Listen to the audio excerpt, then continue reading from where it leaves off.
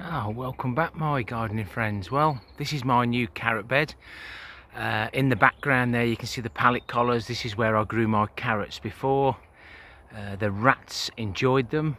The Motley Dwarf Virus spread by the Carrot Willow Aphid had a go at them, and we also got carrot root fly. So I think the carrot root fly flies a bit more than 18 inches high.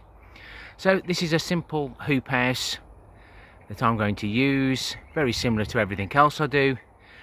First of all, we're going to use some rebar to attach the plastic pipe. These are the offcuts. The on the end screen is where I found some of this rebar in a fly tip. So have a look at the end screen to look at that. Got to keep your eyes peeled. And then we had the plastic water pipe, which is 25mm, which suits this rebar at 3.5. My Enviromesh is 4 meters, so it gives me plenty of overhang.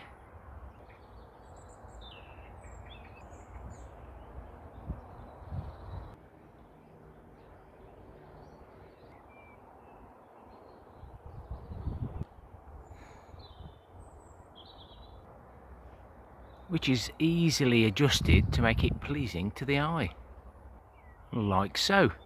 That's just pulling the plastic pipe up or down to make it look reasonable, and once the Enviromesh is on, we can push it up to tighten it up if necessary. I've had the Enviromesh off Easynets. The link to their site is below. If you haven't got access to rebar or plastic pipe, then they've got some hoops that you can use that are adjustable to any height. So why not take a look at their site, and I'm hoping to get you a discount code. It'll be below if I can. So the plastic pipe costs me £45 for 50 meters, so this is about 20 odd meters of pipe, so that's £20 for the pipe. Rebar was for free, and the Enviromesh I bought 20 meters at 4 meters wide, and I've used about 6.3 meters, so divide that 140 by 3, and hopefully it comes to some sort of figure as to the cost of this hoop house, which we'll be able to use on all of my beds, because they're the same size. You can make them smaller or bigger. I've just placed 2 8-foot garden canes to stop the pipe moving about. I'm now going to attach that piece of batten. It's a roofing lath, been treated, and I'm going to attach that to the other side, and then use one on this side to pull it a little bit tighter. Well, that wasn't too bad. I don't know how I'm going to get in though.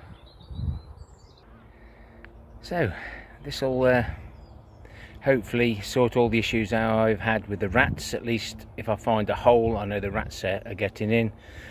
This batten will be undone each time I want to get in, and this one as well. I'm reluctant at this time to cut this off at the moment, because when I move it to another bed where I haven't got the vertical garden, I'm not sure how it'll work, but I'm going to be replicating this for this bed here. For the brassicas, you might think the one I've just done is too high for the carrots, but I've got to think of all the vegetables, so not just the carrots. I might make a smaller one if I've got enough plastic pipe left and some smaller rebar. I'm reluctant to cut these posts off just in case I manage to get some more scaffold planks. I think I can cut these off now. Now I'm decided that I'm going to use this hoop netting and frame, etc. But working this high compared with this height is more suitable. I'm reluctant to buy new planks, and I'm reluctant to pay how much they want for recycled ones these days. That's why I've gone for the pallet collars. I can get those for free, which will be replicated here. The vertical garden, great idea. but my back isn't what it used to be, and lifting those tubs up and in and out, I may eventually remove that, whether it be this year or next, I'm not sure, but for now I'll just drag the Enviromesh from Easynets through there and just tie it up and making sure there's no holes. As you can see, I've got all sorts stored there at the moment, and it won't hurt to take a few of those bags out, drag that Enviromesh through and place the bags on top of it as a temporary measure. But I'm still thinking about removing the vertical garden.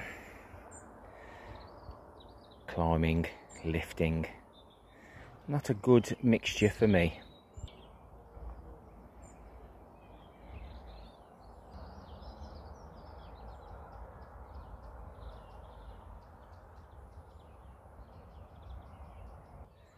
Skinny spears, thick spears. Just taking the good ones this year, letting the rest go to seed to build the crowns ready for next year. Parsnips are sown. Pallet collar nearly filled. The 4 extra water barrels now all interconnected using the siphoning method, using the wire spring to stop it kinking. And I've raised these 2 barrels up because this is the one that used to leak, so now it's a wee bit higher than the rest. Those bricks are on there to stop it warping. He cut 3 holes into the lid and then it starts warping, so that's what that's for. And all these barrels that we've got here add up to 5,800 litres approximately. Full, of course. Brian told me about using the stakes to stop the bottles falling over. Now the netting's on, that'll help, but I'm going to use his suggestion.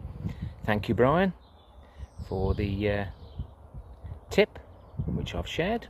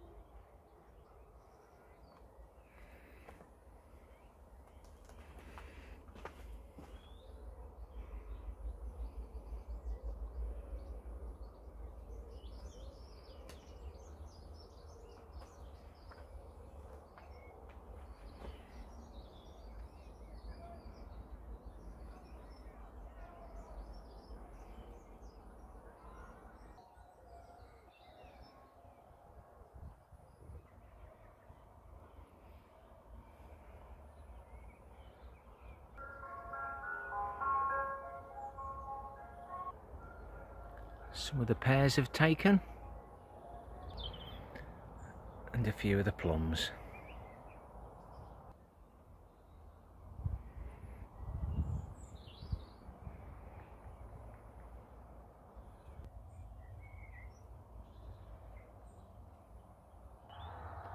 Frosted strawberry plants, flowers with the black dots.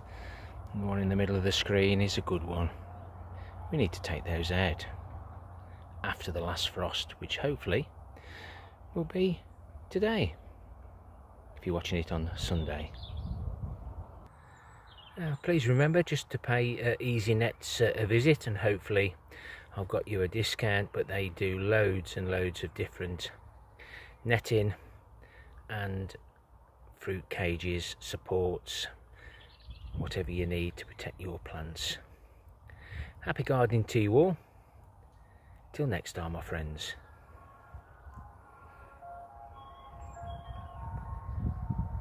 Ta-ra for now.